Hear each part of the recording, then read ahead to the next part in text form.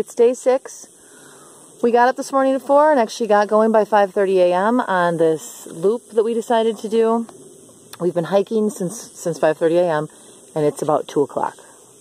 We've not found water yet. We just passed the creek we were supposed to check on for the rangers and there's no water in it at all. So now we're hoping we make the right decision. Don't think there's signs everywhere. This is about the second sign we've seen all day. That and an abandoned cabin with a bunch of tin cans everywhere.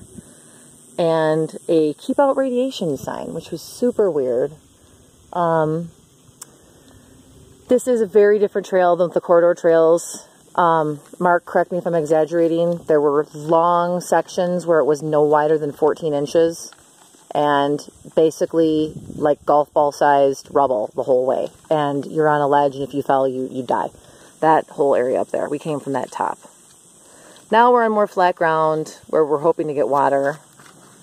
We're supposed to set up some camp here, like we think it's in a couple miles, but Mark's doing double checking.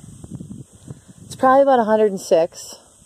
I've also never clarified the heat while we're down here, or up here. Up at the rim, like where we've been staying at Desert View, it's lovely. It's like 85, dry, breezy, and it's cool at night. It's just wonderful.